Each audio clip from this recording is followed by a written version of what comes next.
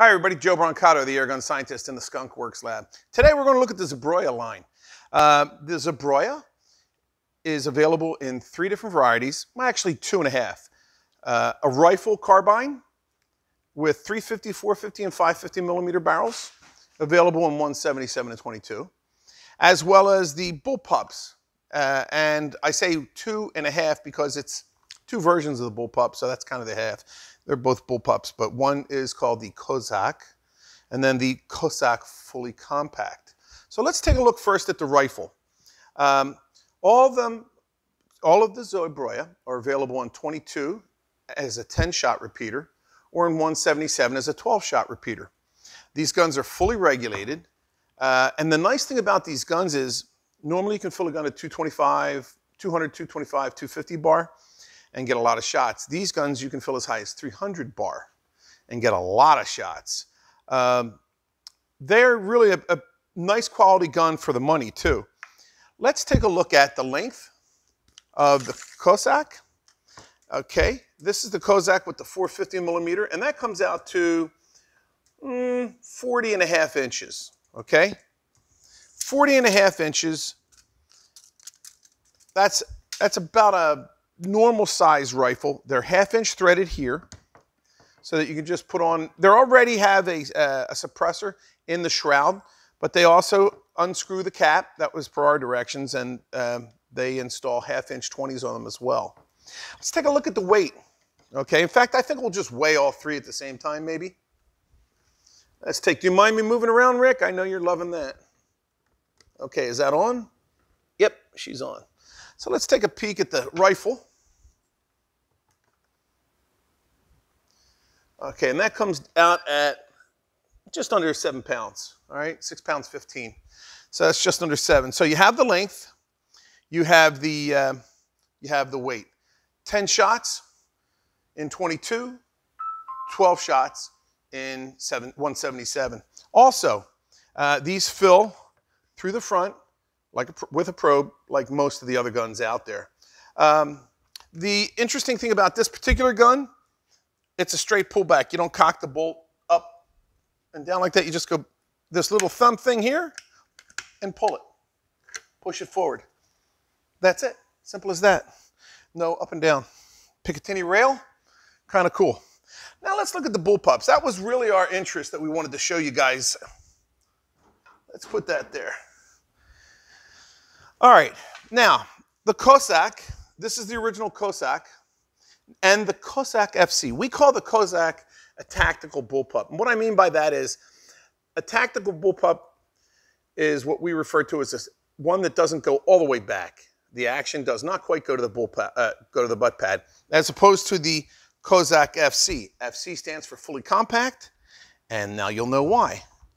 It does go all the way back to the butt pad. So that makes the gun shorter. So what do? We can put a longer barrel on it. So while the original Kozak was available in 330, 450, and 550 millimeter barrels, the Kozak is now available in 450 and 550 barrels, but with the same length. Look, this is the 550 next to a 450 Kozak. So the Kozak 450 and a KozakFC 550. Just thought we'd show that to you. Let's take a look at the weights. They're going to be similar. See if our scale's still on. Yep. All right, so let's get the scale out there.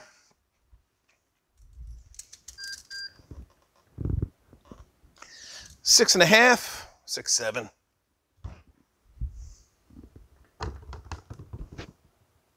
Got to clear that puppy. Give us a second here.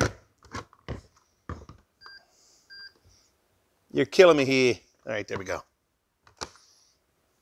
Yeah, about the same, okay? I mean, that could be different in the densities of the wood. So 6.5 pounds-ish. Overall length with the 550 for the KozakFC is 27.5-ish. Same thing for the, I should do it this way so you guys can see and gals can see the tape. Just under 27.5. And 27.5, almost 28. What is nice about the Kozaks? The anti-double loading feature. So a lot of times when you put a pellet in a gun, and we're going to dry fire this for a reason, okay, to show you how it works. Okay, now come up close, Rick. Now you just shot your pellet. You cock the gun. The magazine rotates. You insert the pellet. It goes all the way in. Now the gun is loaded. Let's say you forget that it's loaded and you decide you want to cock it again. It will not re-index the magazine. A lot of guns will re-index the magazine and you'll double load it. That's very common. Not with the Kozaks or the Hortizia. That's an anti-load, or the KozakFC, that is. So that's a pretty big deal. They all come with the Picatinny rails, okay? And that's about it. I mean, we're just trying to show you quickly what this gun can do. Nice manometer in the front, Weica gauges. It's a good quality little gun because it has regulator in it, and it's well under $1,000. We're in the $800 range here. So a gun like this is a great entry gun, if not a gun you've already, hey, I'm not just going to buy an entry gun. This is a gun I'm going to graduate up to if you started out with something less. Multi-shot, regulated, Picatinny rail, 4,500 PSI fill. You can't go wrong. Anyway, that's the KozakFC and the Hortizia from Zbroia. We just thought we'd throw that out there and let you guys start to find out a little bit more about it. Go to ZbroiaUSA.com if you want more information. Take care. God bless. Safe shooting. Cheers.